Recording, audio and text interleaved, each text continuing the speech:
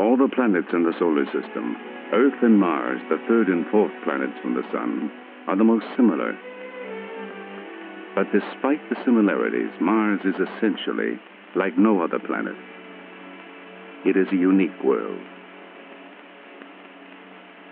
It was an elusive and baffling planet to astronomers for hundreds of years. Through early telescopes, it appeared to be a small red sphere, later estimated to be about half the size of Earth.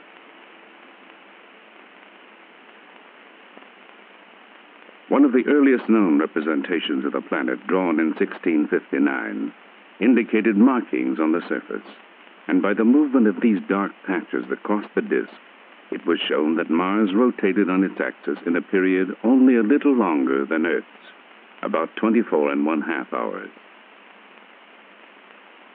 It was observed, too, that the tilt of its axis, like the Earth's, exposes its polar regions alternately to the sunlight. Thus, each hemisphere has a summer and winter period. And since Mars orbits the Sun in 687 Earth days, one Martian year and each of its seasons is almost twice as long as Earth's. Later mappings of the planet displayed light and dark regions identified erroneously as continents and oceans. The land masses red as the sandstone districts on Earth, the water a greenish blue. In 1877, an Italian astronomer, Giovanni Schiaparelli, discovered what he called canali, or channels, resembling, he said, the finest threads of a spider's web drawn across the disk. In America, Percival Lowell founded an observatory to study these Martian features. Massive irrigation systems, he called them, designed to carry water from the melting ice caps to the major centers of a dying civilization. Science fiction writers populated the cities with terrible creatures of heroic size, with skills beyond Earthman's dreams.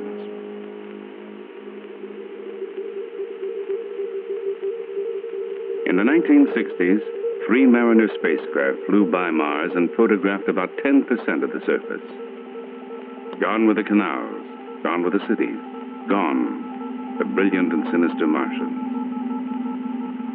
The photographs revealed a cratered landscape much like the moon, waterless and apparently hostile to life. But in 1971, the Mariner 9 spacecraft orbited Mars and transmitted more than 7,000 photographs of the planet to Earth. The extensive mapping revealed a new and unexpected world. The southern hemisphere, seen by earlier spacecraft, flattened and gouged by the impact of meteorites. The northern hemisphere, a vast plain with few craters, and rising from the plain, a great dome called Tharsis, topped by giant volcanoes. The plateau that joins the two hemispheres is cut by a vast and deep canyon, and by channels with the characteristic patterns of stream beds on Earth. Some of the channels suggested that water may once have flowed on Mars, and thus life might have evolved and possibly adapted to Mars' changing conditions. And then, in 1975, 2 Viking spacecraft were launched, each of which was programmed to land a robot on the Martian surface. One of its principal objectives was to test for the presence or absence of living organisms. A communication system linked the spacecraft to the Mission Control and Computing Center in Pasadena, California.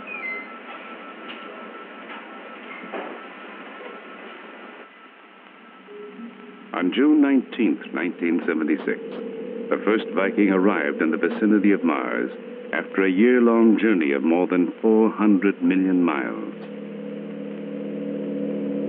Once in orbit, its cameras were turned to a detailed examination of the landing area. Imaging teams on Earth scanned some 800 photographs covering a territory about the size of Texas. The chosen landing site was a flat expanse with a few impact craters, one of the lowest regions on the surface. On July 20th, 1976, flight controllers ordered the lander to separate from the orbiter. 5, 4, 3, 2, 1, separation. Descent sequencing, we're at mission event word 0, and we have DL separation. Because of Mars' great distance from Earth, the signal traveling at the speed of light, 186,000 miles per second, took 19 minutes to reach the spacecraft. This necessitated a completely automated system on board for carrying out the landing maneuver. During the lander's descent, its instruments analyzed the properties of the thin Martian atmosphere. 9,000 feet coming up on quarter bar pretty soon. Good roll attitude hold. Pretty close to quarter bar. Firm quarter bar. Two loops and a high. Got it. We have quarter bar. Lander confirmed parachute deployed. Recon 1, TM2. Drive sync. UHF minus 105.1. Format 3 is in sync. All right. Format 3 in sync. Leg deploy. 4,800 feet, 177 feet per second. Confer roll maneuver. Parachute separation. Roger. Minus 105.3. 2,600 feet, 188 feet per second. 2,600 feet. 2,600 feet. 366 feet, 73 feet per second. ACS is close to vertical. Nav is green for touchdown. ACS is green, 1.5 degrees per second max, 0.2 Gs. Feet per second. Touchdown, Win. Fantastic. 16 kilobits confirmed.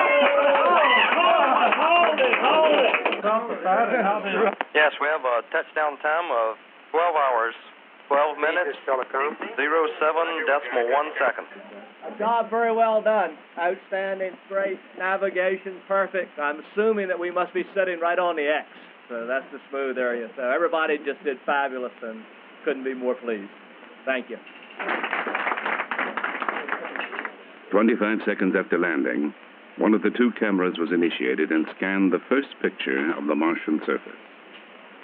About a half an hour later, when it started to come back from the orbiter, and we got the first 7 lines on the TV monitors, you could see gray and white light levels, and we knew there was something there.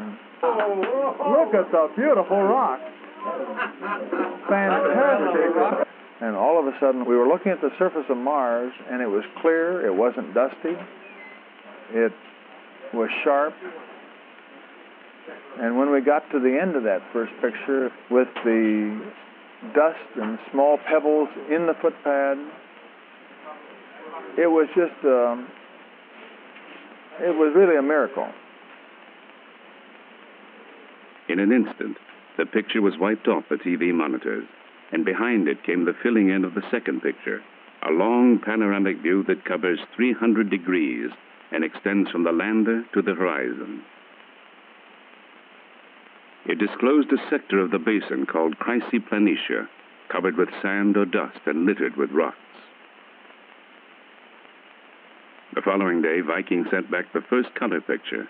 A fine dust, red or yellow-brown, covers the ground. The sky is a light tint of the same color due to the particles of dust suspended in the air. 45 days after these historic events, Viking 2 landed at an area 4,600 miles northwest of Viking 1's landing site. A vast plain, littered too with rocks resembling those on Earth, produced by volcanic processes or by meteorite impact. While the landers conducted experiments on the surface, the orbiters swinging around the planet measured variations in moisture and temperature and took high-resolution photographs of the Martian terrain.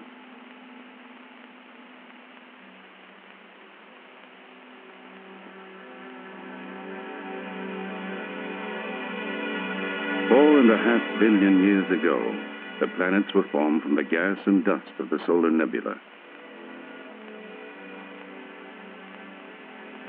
In the formation of a planet, heat is released and remains embedded in the growing mass. Because the heat can't escape as rapidly as the mass is growing, a point is reached eventually where the interior melts. On Mars, the heavier material sank toward the center, and the lighter material rose to form a crust at the surface. And this crust contained ice and other condensates. A later stage may have occurred where molten rock intruded into the crust and melted the ice, causing a slurry of water and rock and dust to flow across the surface. Some observers believe that such a process may have been the cause of the major channels which we see on the surface of Mars today. But others believe that in Mars' first billion years, the atmosphere may have been warm and dense enough for rain to fall and for rivers to flow.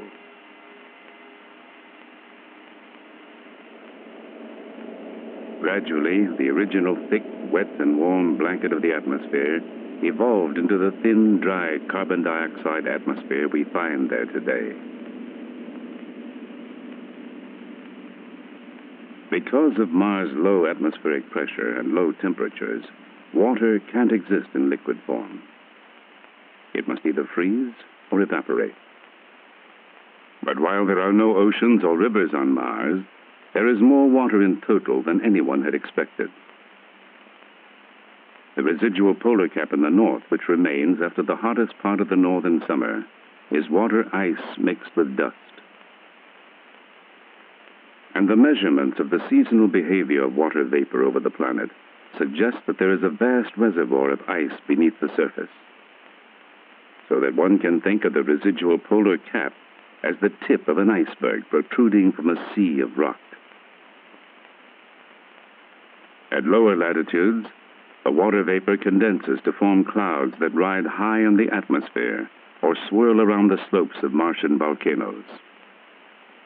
And further south, in the canyons and valleys, there is frequently an ice haze seen to form and evaporate in the early hours of the morning as the sun warms the atmosphere. On Earth, the ocean's heat and moisture and the heat and air currents over land masses interact to produce complex weather patterns. On Mars, because of the absence of large bodies of water and of massive cloud covers, the weather doesn't vary much from day to day. Like a remote weather station on Earth, Viking's meteorology instrument measures Mars' atmospheric pressure, temperature, wind speed, and wind direction. Temperatures range from minus 122 degrees Fahrenheit just after dawn to minus 22 degrees in the mid-afternoon. Light winds from the east in the late afternoon change to light winds from the southwest after midnight. Maximum wind speed is 15 miles per hour. But in the early summer, the heating of dust particles in the air generates violent dust storms in the low regions of the planet. Driven by winds that reach 150 miles an hour, they may blanket the entire planet in a few days. In order to understand the geology and physics of wind-blown particles on Mars, we're conducting a series of experiments using this enormous space environment chamber here at NASA's Ames Research Center. We've placed an open-circuit wind tunnel in this chamber, and we're able to operate at atmospheric surface pressures comparable to those on Mars. In this particular series of experiments, we have placed a crater model in the tunnel floor, and we want to determine the zones of erosion and deposition around the crater. In this particular case, we're going to let the wind blow across the crater and see what those zones of erosion and deposition are like. The light and dark streaks associated with craters are the most common features on the surface of Mars related to wind. The light streaks are deposits of fallout from the global dust storms. The dark streaks are regions from which a thin layer of light material has been removed, revealing a darker underlying surface. These streaks serve as wind markers. Their patterns define the wind flow.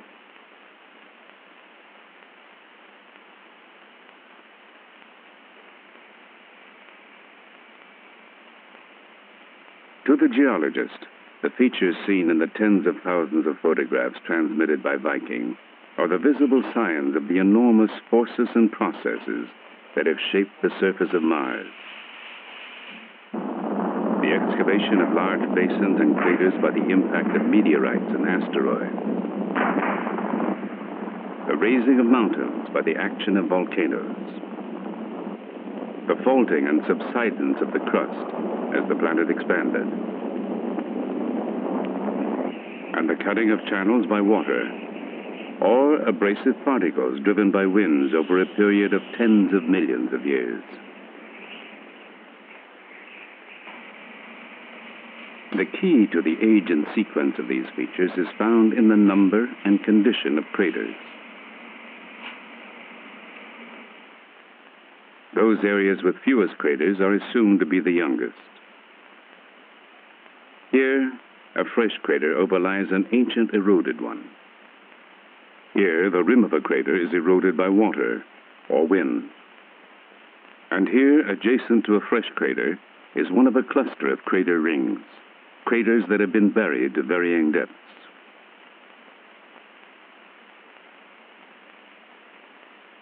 Over millions of years, the repeated flows of lava built the volcanic mountains of Mars. 12 are larger than any on Earth. The largest, Olympus Mons, rises 3 times higher than Mount Everest and is broad enough to cover the whole chain of volcanoes that form the Hawaiian Islands. The great gash that cuts through Mars' equatorial zone is Valles Marineris, a mighty canyon system that extends over an area more than 3,000 miles long and up to 400 miles wide, and drops 4 miles below the flat cratered surface of the plateau. Canyon walls are gullied, dissected by tributary canyons, or scarred by catastrophic landslides, leaving steep cliffs and great fractured surfaces. Extending for 30 miles on the canyon floor is a field of sand dunes, suggesting that some of the debris produced by the collapse of the canyon walls was removed by wind.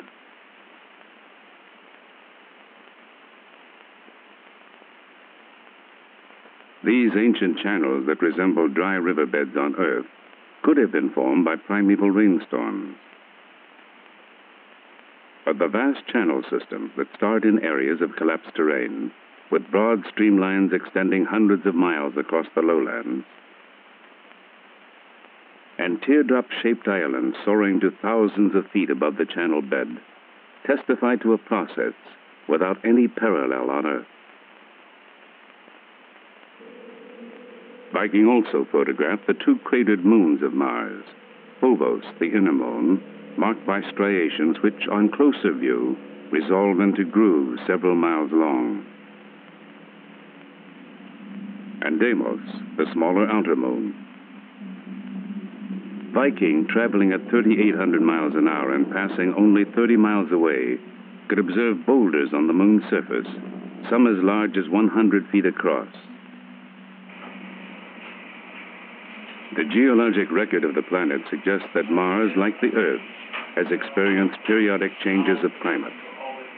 The best evidence of this is seen in the strange spiral patterns of Mars' polar regions. The dark bands are scarps or cliffs of bare ground within the North Polar ice cap. On each scarp are numerous small terraces eroded from layered rocks. This is a model of layered terrain, an area about 40 miles across. It is believed that the large scarps and the small terraces represent 2 different cycles of climatic change which occur simultaneously. Because of Mars' oscillation in its orbit about the Sun, the polar regions are alternately warm and cold, for periods of tens of thousands to millions of years.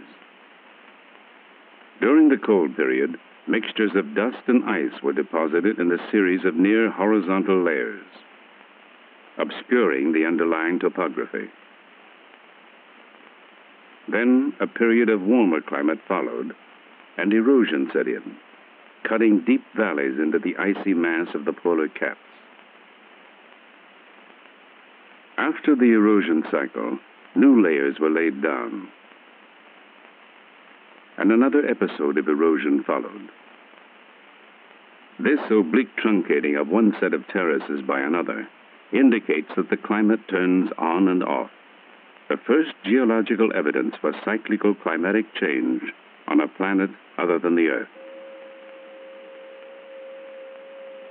The speculations about changes in the atmosphere and climate were closely related to the notion that life in some form might exist on Mars.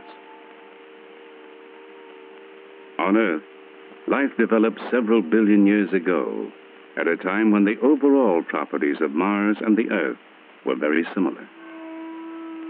Now, over the ensuing billions of years, Mars and the Earth evolved separately.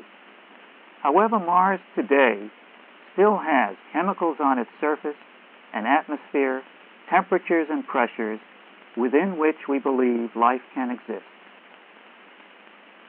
The Viking lander was equipped with 3 life detection experiments designed to test for chemical changes caused by life processes that are familiar to us on Earth.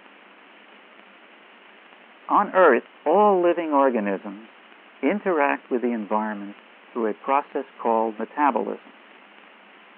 Animals, for example, take oxygen from the environment and use it to combust food, thereby obtaining energy.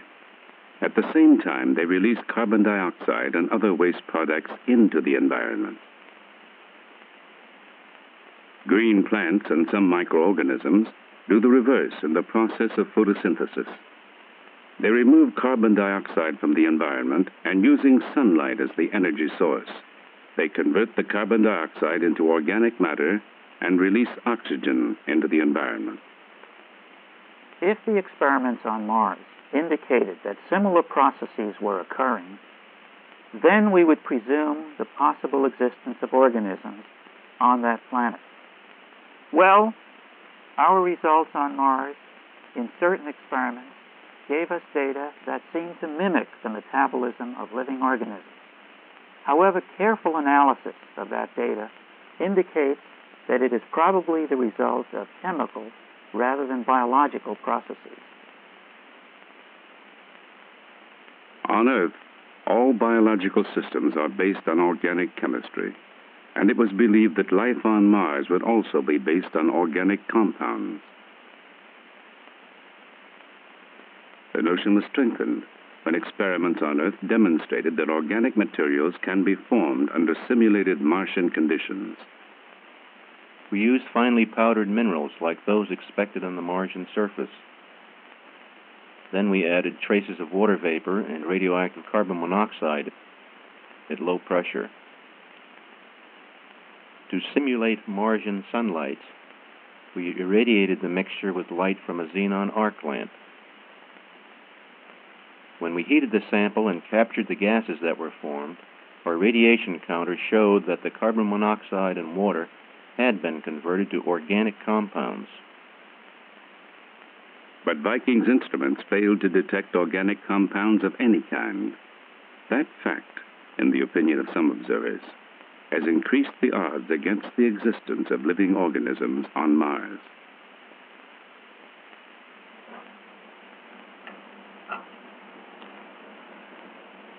If we were able to do 1,000 experiments, different experiments on Mars, and to do these in a wide variety of places on Mars, in the canyons, on the polar caps, in some deep areas of the surface, and if in all of these experiments we got negative results, then the answer to the question, is there life on Mars, would almost certainly be no. But on the basis of just a few experiments, done at only 2 sites, very bland sites on the planet, I think it would be unscientific for us to come to that conclusion. All we can really say for sure is that we have run across some very interesting chemistry, a kind of chemistry that we do not see in surface samples from the Earth or surface samples from the Moon, and that's about where we are at the moment. Today, in laboratories across the nation, scientists are trying to simulate the results that we obtained on Mars. Some of the scientists are concentrating on irradiation experiments to see whether solar energy acting on Mars could have produced chemicals to account for the results. Other experiments are assuming that these chemicals were there and are testing one or another of these chemicals to see whether they can account for the results that were obtained.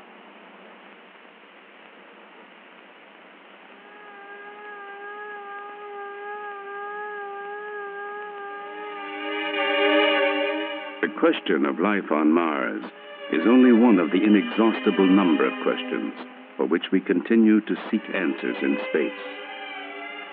Questions about the origin and evolution of the solar system, of our own planet, and our own species.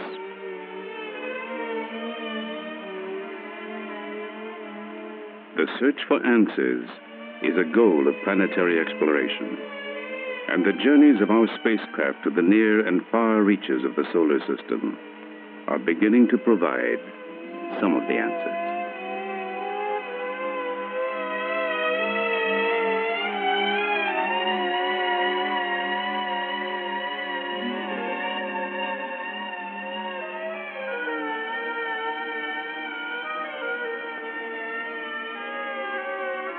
Mm-hmm.